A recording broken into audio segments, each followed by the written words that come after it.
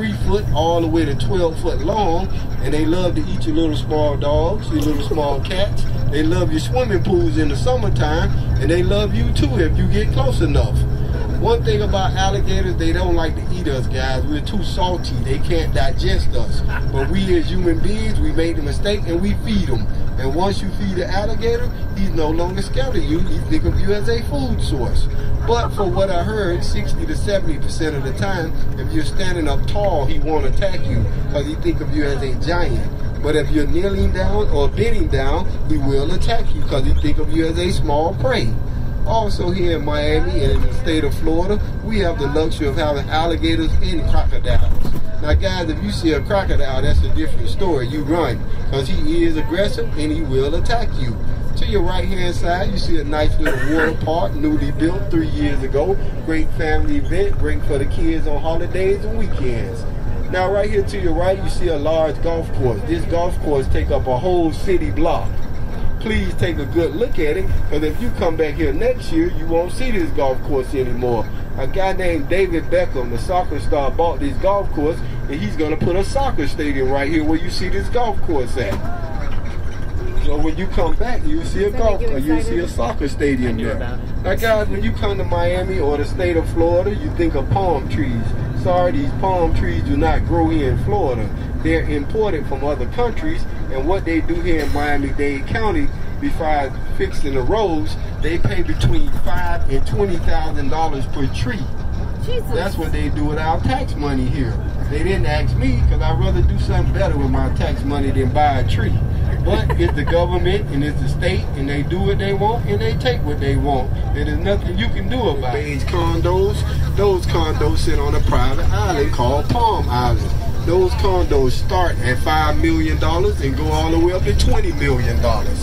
To your left-hand side, you see a nice stadium right here to your left. Round, white-shaped building, that's American Airlines Arena, home of the Miami Heat, our basketball team. And right here to the left where you see these vines hanging down this building, that's our newly built Museum of Science, built about 4 years ago.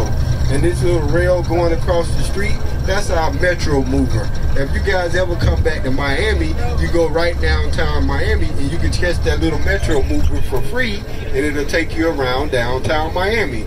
Now to your right hand side, you see some beige odd-shaped buildings. Those are our performing arts centers for our opera and all our shows. Now to your left and right, you see some high rises. To the left of you, those high rises go about 5 miles.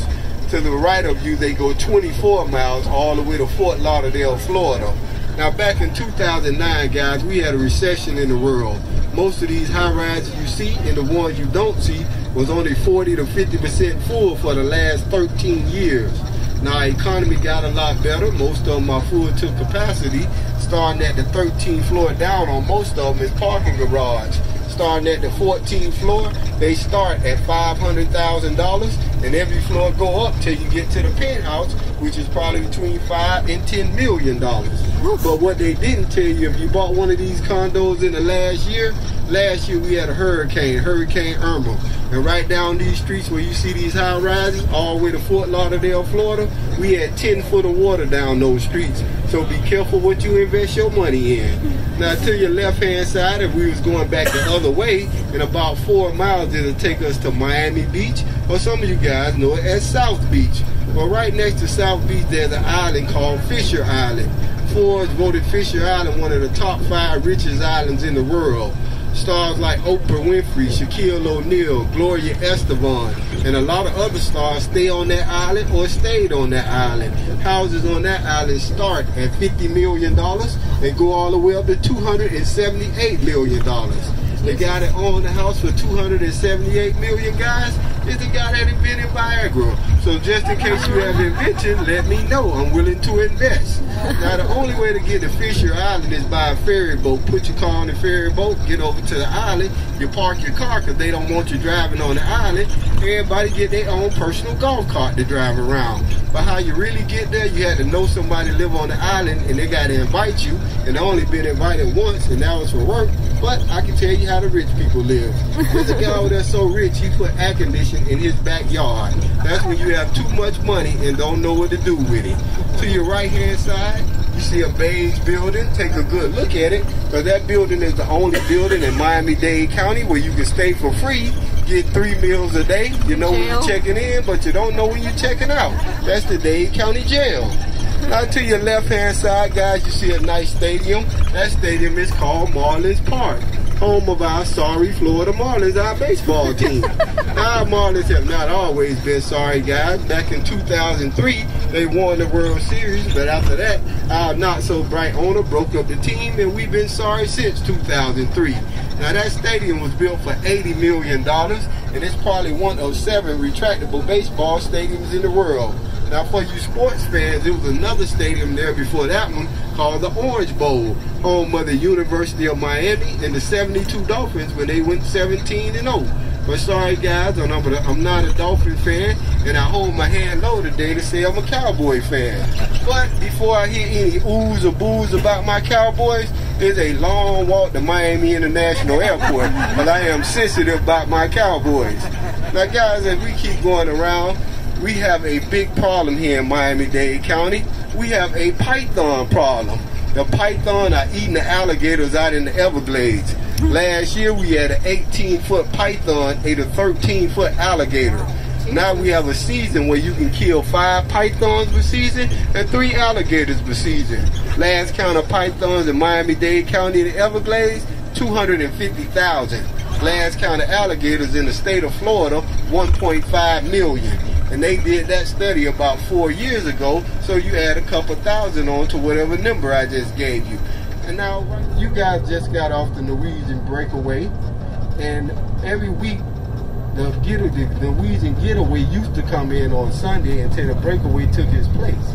About 7 months ago, a guy jumped off of the Norwegian getaway. No, guys, he didn't die. He treaded water out in the middle of the ocean for 22 hours. Now, what's interesting, a passing Carnival ship passed by 22 hours later and picked him up and brought him to port. That's what saved his life. Guys, the moral of the story is, if it's not your time to go, it's not your time to go. If you can sit in the ocean for 22 hours and make it, you are truly blessed. Guys, one more thing and I'll let you go. The population in Miami-Dade County in 2015 was 1.5 million people. Today, 3 million people live in Miami-Dade County. Now, guys, if anybody think about moving to Miami in the next year or 2, please buy my house, and I will gladly buy yours, because I am ready to move. But if you live in Canada, the Midwest, Chicago, Detroit, New York, I don't want to buy your house because it's too cold. I will stay here in Miami. Guys, I hope my tour enlightened you. I hope it made your trip much shorter and funner. Guys, when you get off this bus today, you have a great day. And adults, I know it's a little early, but when you get on your plane, please have a drink for me, because when I get off work, I will definitely have a drink for you. Have a great day, guys. I appreciate you. Thank you, guys. Give me a chance to get your luggage.